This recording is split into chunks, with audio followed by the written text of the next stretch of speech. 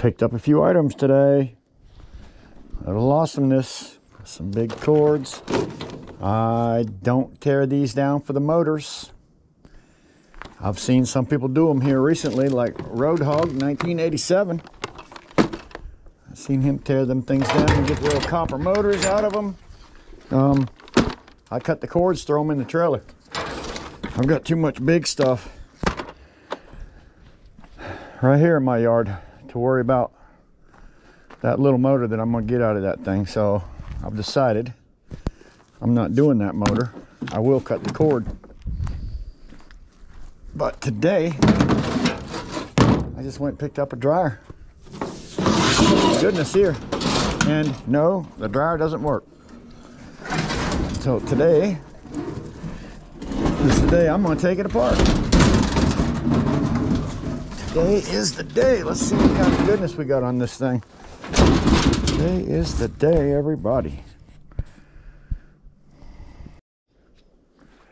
Let's get this thing apart. Hopefully, get a little bit more better camera angles. I have switched up just a little bit.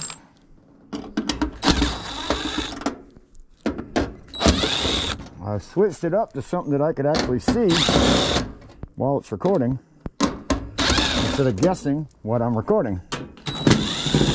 Had a few complaints about not being able to see. Not complaints, just saying, hey, wish I could see it better. First thing I do always, every screw that I can find, get rid of it. Get rid of them all. Throw them right in my trailer instead of on the ground. Although I do have a magnet that I keep telling you guys about. Oh, I just bought a new pair of cutters. Let me get them.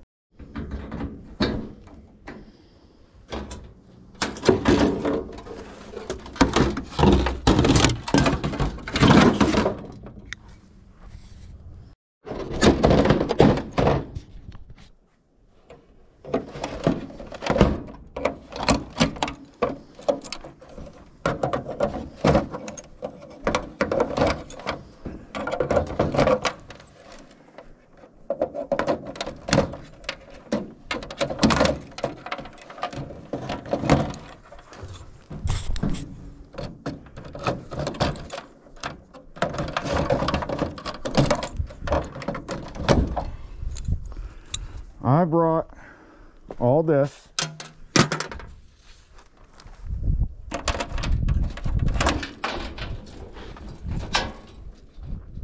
to my scrapyard yesterday, and I brought some extension cords.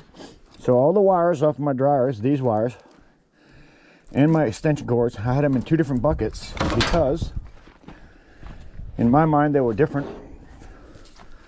But the guy told me if it's an extension cord or if it bends like this, if you can bend it like that, bend it like that, it's light duty wire, and all they'll give me is $1.05 per pound. Scrap later. I'm going to take this will be a later video where I'll take all the brass out of them pieces. Got a piece of plastic. All right, now what do we got? Screws are out of the back for the most part. Now it's time to go ahead and get our nice chunky cord off of here. Nice chunky cord too. A good source of brass and copper. Brass and copper.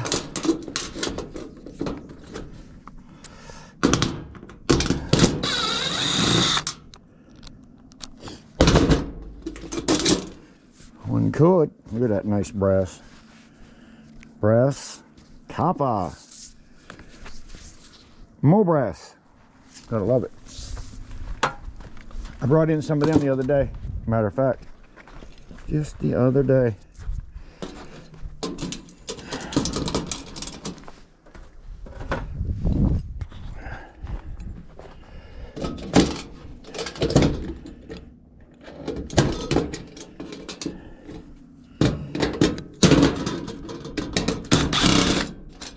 When I first started making videos, this is what I used.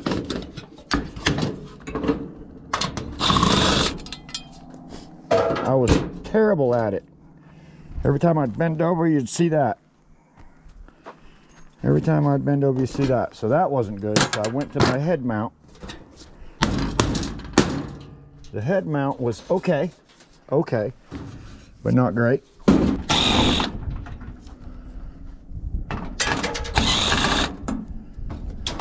Take videos from both.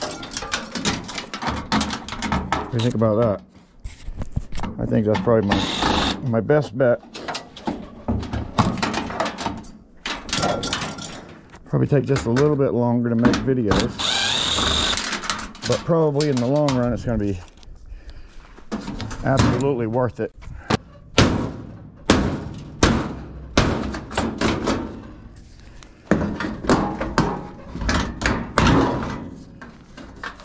There we go.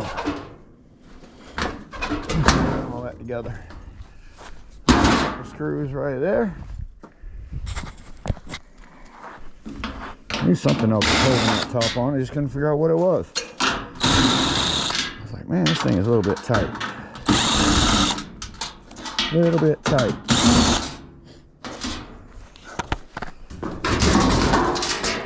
There we go. Scrap metal. A couple ladders I got to get out of there.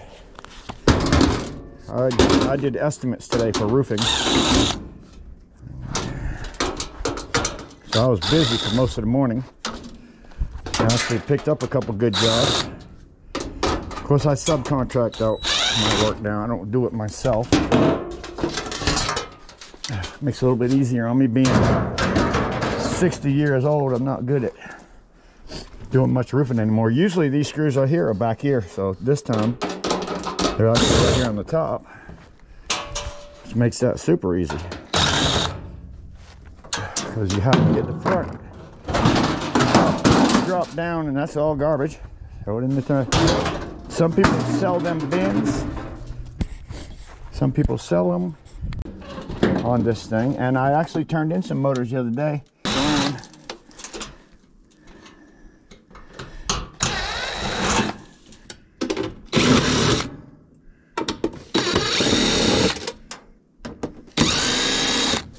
Off my clips.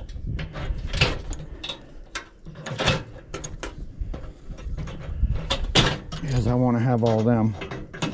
For the most part, they are brass. You just take that, pry up on it, and it'll pop right out. You don't have to use a hammer or anything fancy. Just grab it and twist it. To be honest with you, a pair of cutters is actually easier. I'm just trying to get my harness off in one piece. That's all I'm trying to do here. Just pop that harness off all in one piece. I can throw it in my scrap later box. Because I'm just trying to get this dryer apart. You can probably see that clip right there. So you just take and hook on that little piece right there and turn it. Just like that, and it pops right off. One clip. Generally, there's a clip in the back. If it's not, it could be that it's a quarter driver. Pop that off if you can get to both of them. Get that back there and get that screw out.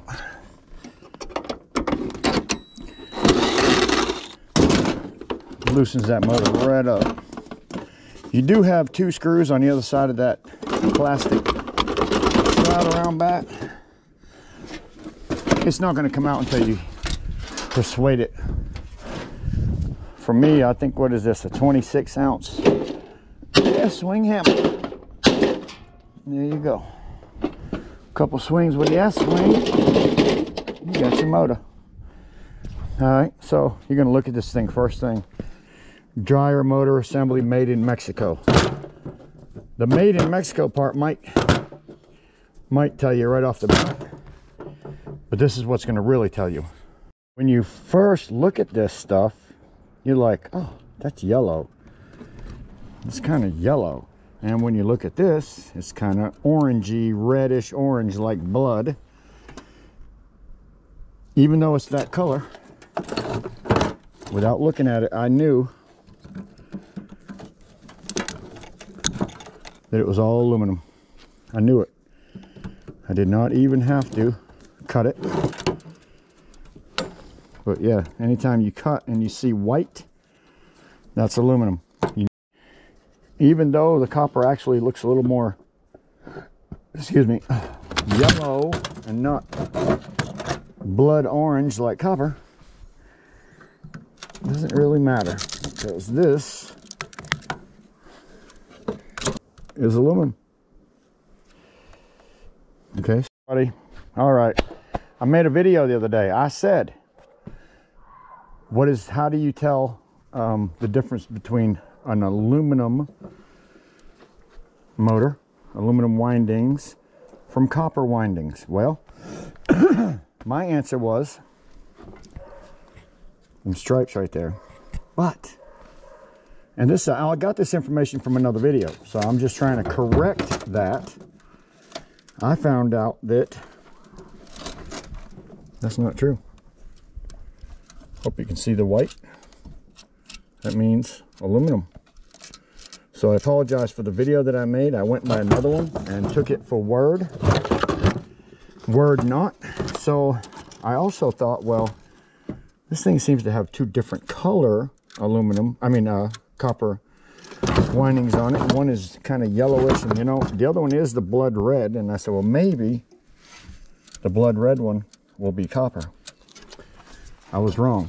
So then I thought to myself, all right, so if that's not copper and this isn't copper, maybe it's the color that I was looking at, and the color is what tells you whether it's copper or not. As you can see, this is purple.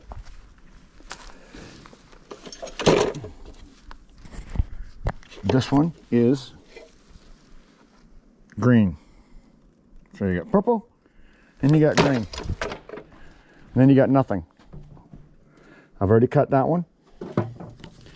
I've cut the yellow side of this one, and I've cut the orange side of this one. And what did I come up with?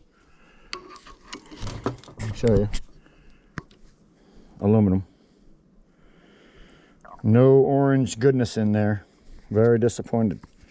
So the video that I watched, and plus it's so easy to cut, the video that I watched was wrong. And actually somebody shared that video with me, so I'm going to have to go back to them and show them my video. So that's what my videos is for today on the motors. All right, getting back to my dryer. I got the motor out. I've got most of everything cut off here. Like I said, these things can be sometimes easier if you cut them. Cut them right off. Let's see if we can get this big old harness over here and into my micro scrapping bucket, because that's where it's going. All right. Yes, now I got the whole harness. So I got the motor, aluminum windings. I got the wiring harness, $1.05 a pound. Take all your ends off, put them in your brass pile. $1.05 a pound. I also got $1.05 a pound for my extension cords. So you can put all of these and your extension cords together according to my yard. They said anytime you have a wire that you can bend like that, it's considered light duty wire. I'm surprised they don't give me more for this, being it doesn't have the big casing on it. But I will say some of these don't have a lot of copper in them. Well, some of them do. So I was surprised at that yesterday. This dryer didn't take much to come apart. I'll say that. But it appears I did miss a few screws somewhere. Or, oh, it's just a hinge. Huh, that's on the hinge right there. That actually shouldn't be too awful hard to come apart. Back and forth a couple times, that hinge ought to be loose. Yeah, there it is. It's on a hinge, everybody, which is fairly easy to come apart. Like I said, I'll pop that wire off right there.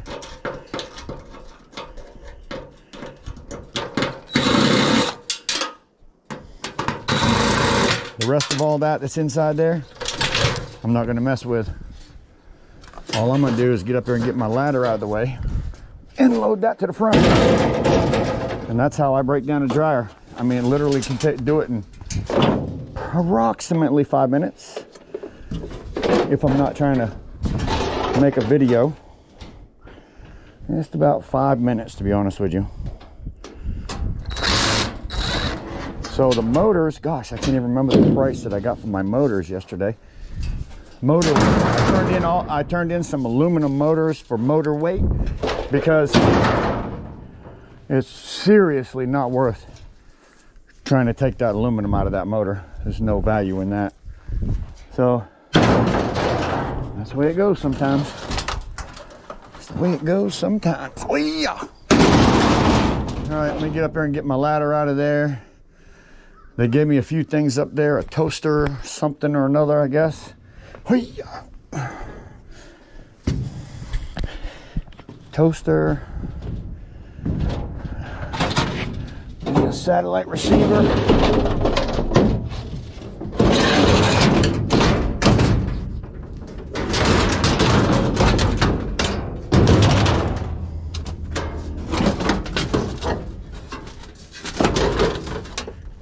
Wish I'd have taken them screws out so that thing can lay down better, so I will.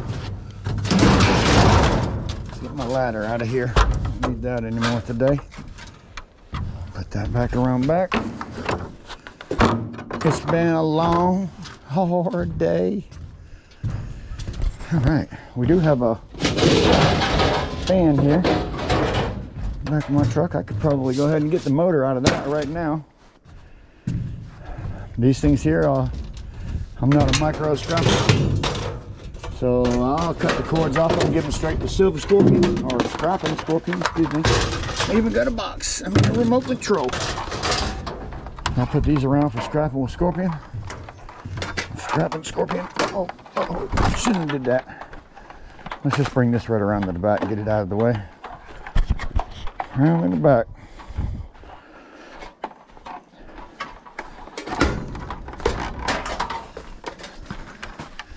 Scorpion, your pile's growing. Your pile is growing, my friend. Computer, it's all yours.